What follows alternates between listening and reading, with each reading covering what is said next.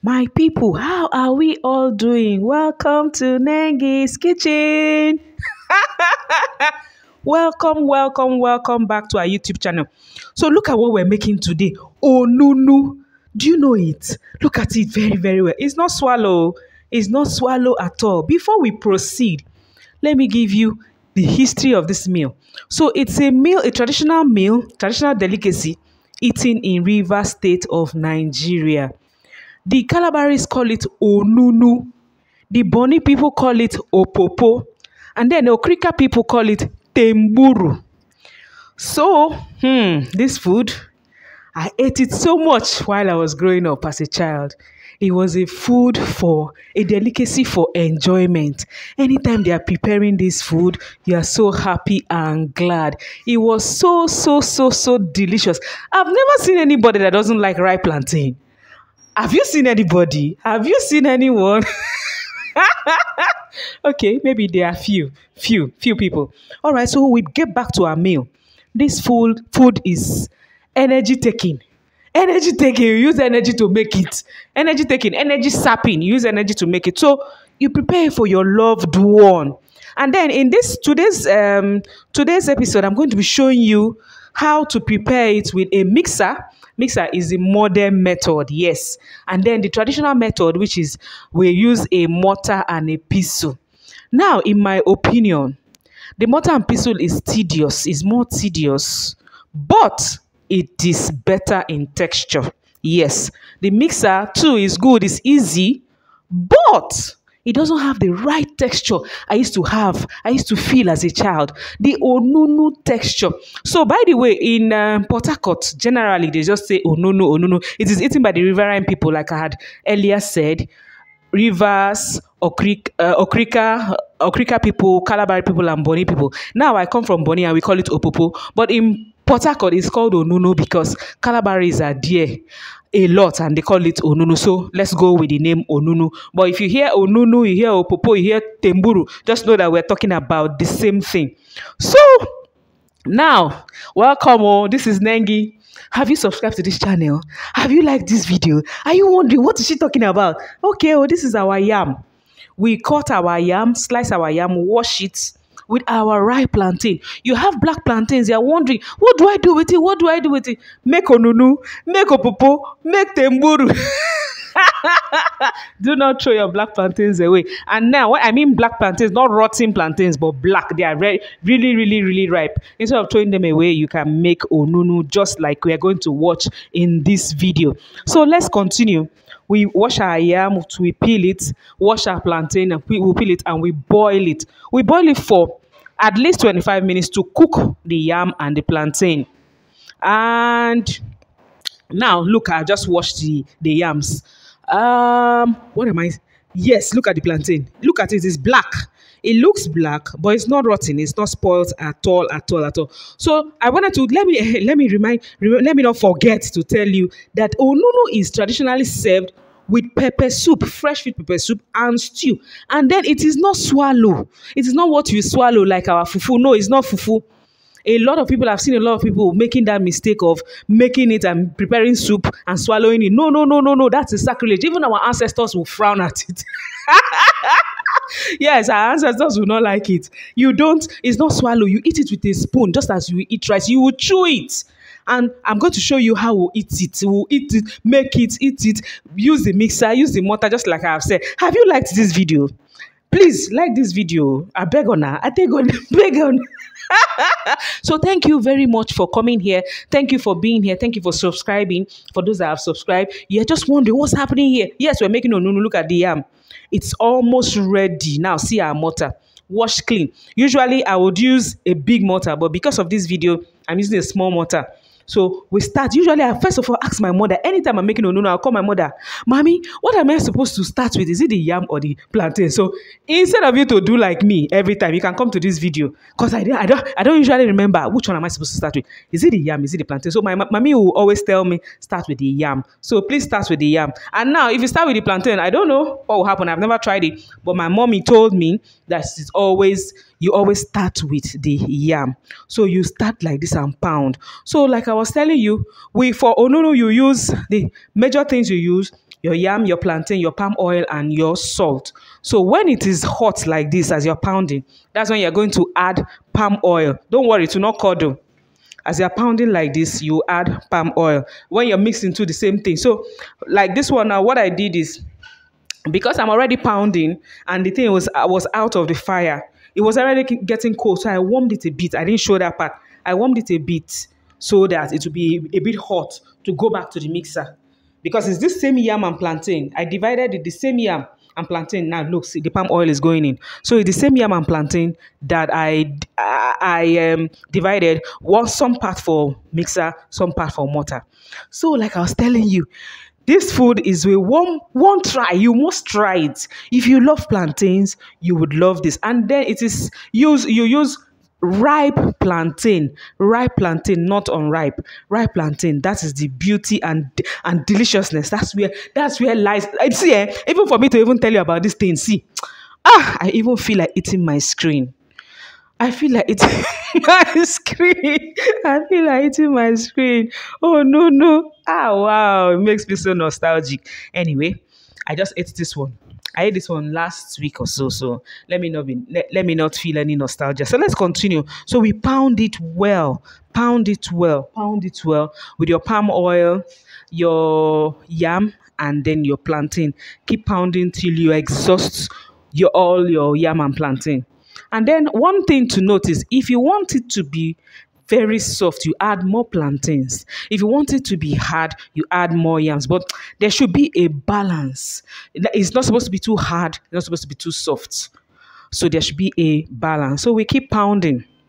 So welcome back. If you're just joining, if you're just seeing this video, you're just sitting there wondering what's happening. What are they pounding? Is it for soup? Is it for swallow? No, no, no. It's not for swallow. This is called Onunu, Opopo, and Temburu, depending on who is doing it. And then for us, Bonny people, growing up, when I was still at home, growing up, it was usually served for traditional ceremonies, not every time. We usually do it, if we do it in the house, it's once in a blue moon, maybe during Christmas or Easter. It's not something you do all the time. But I know that my neighbors, Okrika people, they used to make Temburu almost every week. They used to make it. So it wasn't like something like a once in a blue moon kind of meal. It was something they ate regularly compared to how we used to eat our own.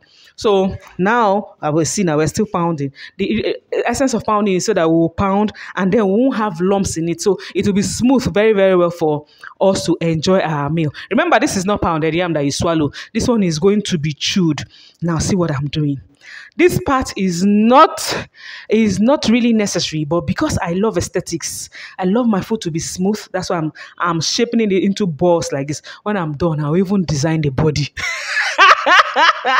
I'll even design the body. But usually, you just scoop, and you serve with your stew and your pepper soup, and you start eating, enjoying yourself. So look at it. I'm taking it to the plate. But I wanted to say, do you know that? Have you heard about it that when you serve your meal and it is beautifully plated, even when it is not sweet, it tastes so delicious.